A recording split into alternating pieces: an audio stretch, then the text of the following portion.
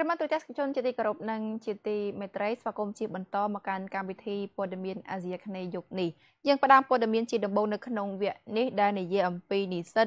220ចាអចិន្ត្រៃយ៍គឺ234នាក់នៃសាកលវិទ្យាល័យអង្គរខេត្តសៀមរាបទទួលបាននៅចំណេះដឹងបន្ថែមស្ដីអំពីបញ្ហាសុខភាពបន្តពូជជំងឺមហារីកមាត់ស្បូនសុខភាពមាតាទារកនិងកុមារនិងការថែទាំសុខភាពបឋមពីកាកបាទក្រហមកម្ពុជានៅព្រឹកថ្ងៃទី19ខែមករាឆ្នាំ2024នេះក្រុមការងារអិសរាជជនឆ្នើមថ្នាក់ជាតិនៃទីស្នាក់ការកណ្ដាលកាកបាទក្រហមកម្ពុជាបានរៀបចំពិធីអប់រំផ្សព្វផ្សាយស្ដីពីសុខភាពបន្តពូជជំងឺមហារីកមាត់ស្បូនសុខភាពមាតាទារកនិងកុមារនិងការថែទាំសុខភាពបឋមជូនដល់និស្សិតចំនួន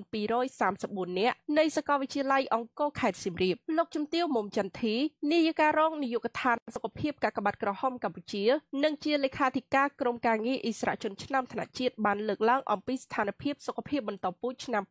2022ស្ថានភាពសុខភាពមាតាទារកនិងកុមារនៅក្នុងប្រទេសកម្ពុជាសកម្មភាពសំខាន់ៗរបស់ក្រុមការងារអិសរាជជនឆ្នើមថ្នាក់ជាតិចំណេះដឹងជាមូលដ្ឋានអំពីសុខភាពបន្តពូជមូលហេតុដែលបង្កឲ្យមានជំងឺមហារីកមាត់ស្បូននិងជំងឺមហារីកសូដនរោគសញ្ញារួមជាមួយវិធីបង្ការជំងឺខាងលើនេះជាមួយគ្នានេះលោកជំទាវបានលើកឡើងអំពីសុខភាពបន្តពូជនិងការពន្យាកំណើតអត្ថប្រយោជន៍នៃការពិនិត្យសុខភាពមុនពេលរៀបការការថែទាំសុខភាពស្ត្រីក្នុងអំឡុងពេលមានផ្ទៃពោះការពិនិត្យផ្ទៃពោះឲ្យបានយ៉ាងតិច4ដងមុនពេលសម្រាលការបរិភោគអាហារបំប៉នដែលម្ដាយត្រូវបរិភោគក្នុងពេលមានគភ៌ការថែទាំខ្លួននិងរោគសញ្ញាគ្រោះថ្នាក់នានាក្នុងពេលមានគភ៌ការបង្ការមេរោគអេដស៍ពីម្ដាយទៅកូនការទៅសម្រាលកូននៅមណ្ឌលសុខភាពការចាក់វ៉ាក់សាំងបង្ការដល់កុមារនិងការផ្ដល់អាហារូបត្ថម្ភដល់កុមារជាដើមលោកជំទាវម៉ែនារីសុភ័ក្រអគ្គលេខាធិការស្ដីទីកាកបាទក្រហមកម្ពុជានិងជាអនុប្រធានអចិន្ត្រៃយ៍ក្រុមការងារអិសរាជជនឆ្នើមថ្នាក់ជាតិបានមានប្រសាសន៍ថា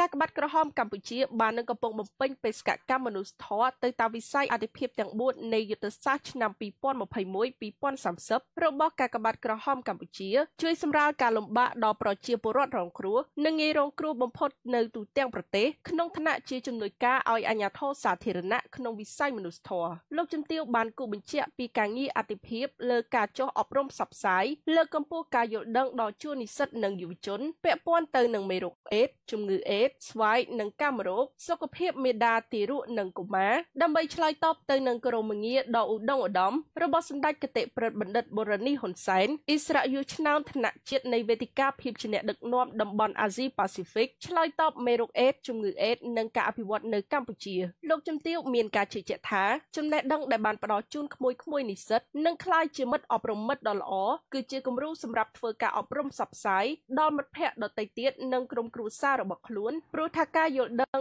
និងការរួមចំណែកផ្សព្វផ្សាយបន្តរបស់ក្មួយដទៃទៀត